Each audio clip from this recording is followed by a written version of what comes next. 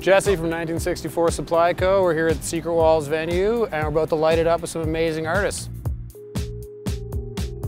We sent each artist a unique strain for them to explore. We sent Grape OG to Tristan Eaton. We sent Girl Scout cookies to Jeremy Fish. And the result? We think is pretty awesome. And now we're here at Secret Walls looking for the next generation of artists who we get to work with and we get to be a platform for to express their creative spirit.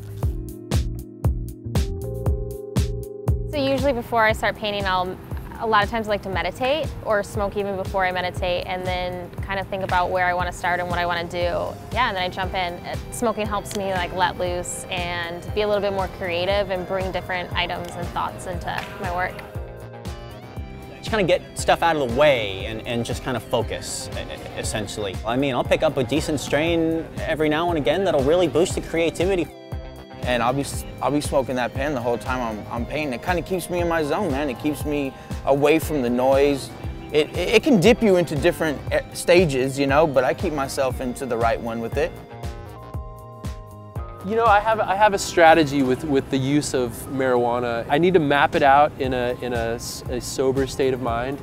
And I think that once I've sort of laid it out, I think that pot allows me to sort of like riff and kind of like find the piece and sort of loosen up.